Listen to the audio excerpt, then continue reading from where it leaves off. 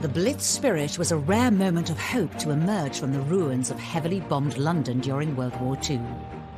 The British people were brought closer together through the common goal of surviving the war, and the then Queen Elizabeth, now known as the Queen Mother, nurtured the solidarity.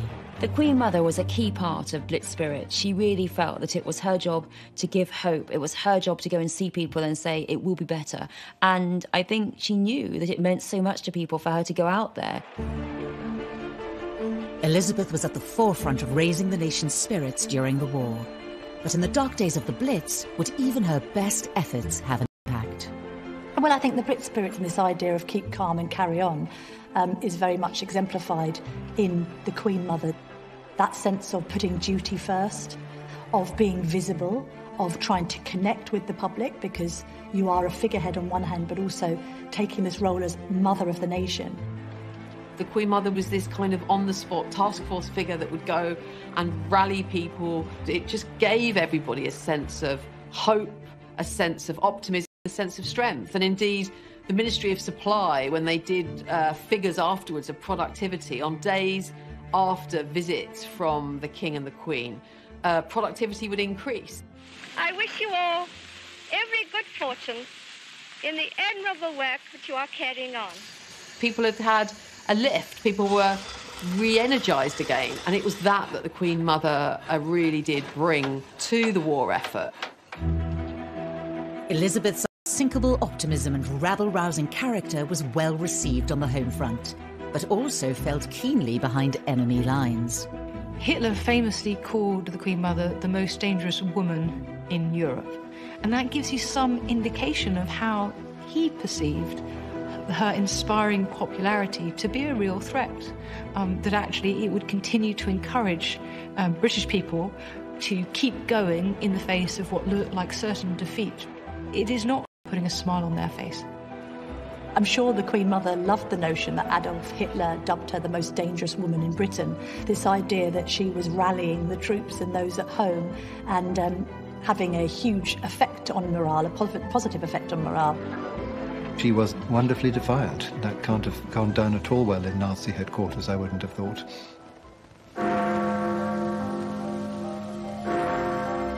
On the 11th of May 1941, the Blitz came to an end. 4 years later, at 6 p.m. on the 8th of May 1945, Germany surrendered unconditionally. The King broadcast to the nation that the war in Europe was finally over. Germany, the enemy who drove all Europe into war, has been finally overcome. The Queen and I know that the ordeals which you have endured, we are proud to have shared some of them with you. So V-Day, Victory in Europe Day, was huge. The end of the war. But you've got huge, jubilant crowds gathering, people jumping in the fountains in Trafalgar Square. You've got people dancing in the streets. And at the heart of this is thousands of people gathering to pay tribute to the royal family. The royal family were at the heart of the nation's celebrations. The King and Queen had been at the heart of the war effort, and that was displayed in the appearances. Everybody went absolutely wild.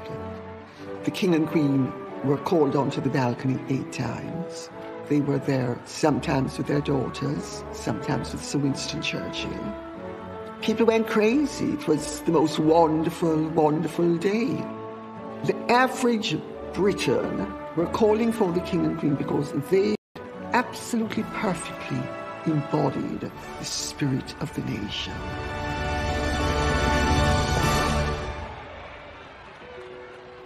The war had finally come to an end. VE celebrations were over, but Elizabeth's contributions to the war effort continued. The Queen Mother never forgot the East End, and she did, post-war, make many visits. She also never forgot her military and wartime connections, and was very much a symbol going forward of the proper memorials around events like D-Day and VE Day. We see her again and again at the heart of celebrations to mark the 50th anniversary of the end of the war, or just before her 99th birthday, she unveiled a memorial at St Paul's Cathedral to those civilians who died during the bombing of London. So this was absolutely in her heart to the end of her life. To take the Blitz as it came, they defied it. In particular, Elizabeth's unique relationship with the East End was never lost. After all its residents had been through during the Blitz period, her commitment to them continued, visiting them whenever she could. The famous one is from 1987 when she visited Limehouse. She went to a pub, she poured a pint, so she herself was 87 at this time, poured a pint and then drank about 3/4 of it, we're told. She was the best of them, and for them she was not this great other distant privileged woman. She was a woman who had gone through the war with them, at one with them, had seen them through. One lovely thing was that every year whilst the Queen Mother was alive, at her house, Clarence House, on her birthday would arrive a huge cake from the East End, which was from all of those that she had comforted during their terrible suffering. Long after the war, really right through to the end of her life, she was one of theirs, and there was a sense of real affection and bond between them that really actually, never died. The Queen Mother's death on the 30th of March 2002 marked the end of an era for Britain and the monarchy.